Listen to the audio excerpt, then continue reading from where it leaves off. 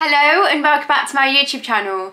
If you're new here, my name is Georgia. So today I'm really excited because, you know, I'm back. I mean, it hasn't been that long, it's only been like 8 days. But today, you know, I've woken up, I'm in a really good mood. It's a sunny day in England, which is obviously always really shocking. And, you know, it's just put me in a nice, happy mood. Now, today I'm going to be reacting to something that, you know, has been done that was done like years ago, and it was recommended to me by my dad because, you know, he knows that I like the kind of like dancey stuff. So I'm reacting to Riverdance at the Eurovision Song Contest, the 30th of April 1994 in Dublin. Now, I wasn't even alive in 1994, you know, and I wasn't even alive until 2002. So, you know, it was out for quite a few years before I was ever born, and you know, I'm 20 now, nearly 21, and you know, this will be my first time seeing this, which is crazy because according to my dad it's all famous and popular and whatever. But yeah, I will be reacting to it. I love dance, and I thought, you know what, I will watch a bit of dance because, well, I mean, it's Riverdance, so I don't really know what style that is. So I thought, you know what, I will give that a watch because I like any dance. So yeah, let's get on with the video. And now, my friends, Riverdance, a full-bodied orchestral dance piece composed by Bill Whelan, involving traditional Irish dancers, the Celtic Choir Onuana, and the magical dance partnership of Jean Butler and Michael Flatley. Ladies and gentlemen, Riverdance.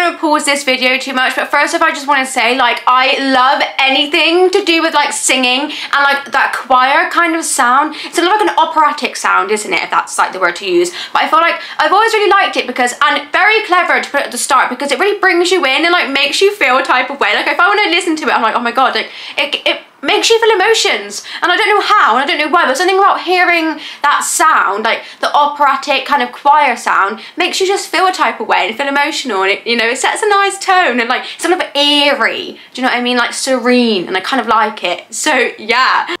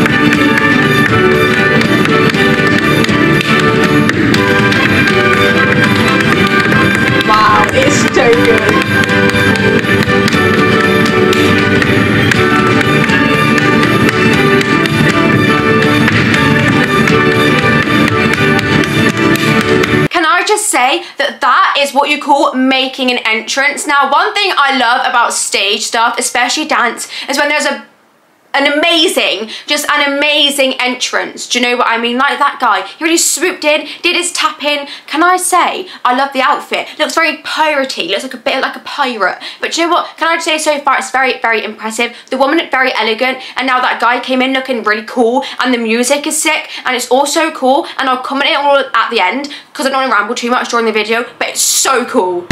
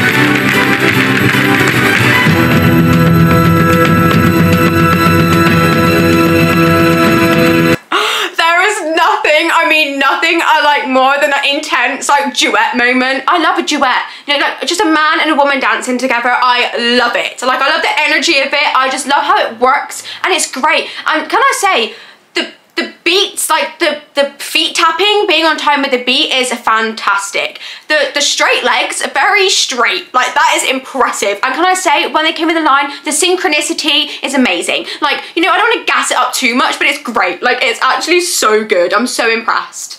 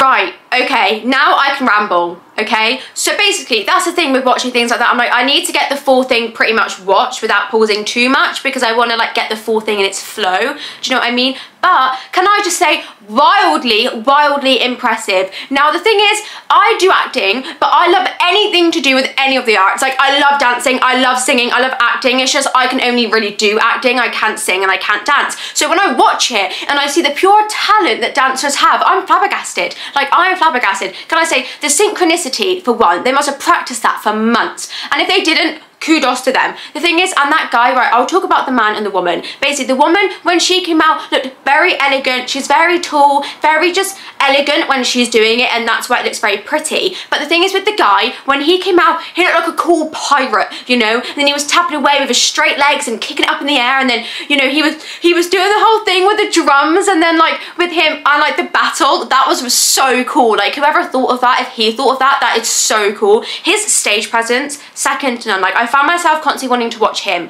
because his facial expressions, he looked so happy.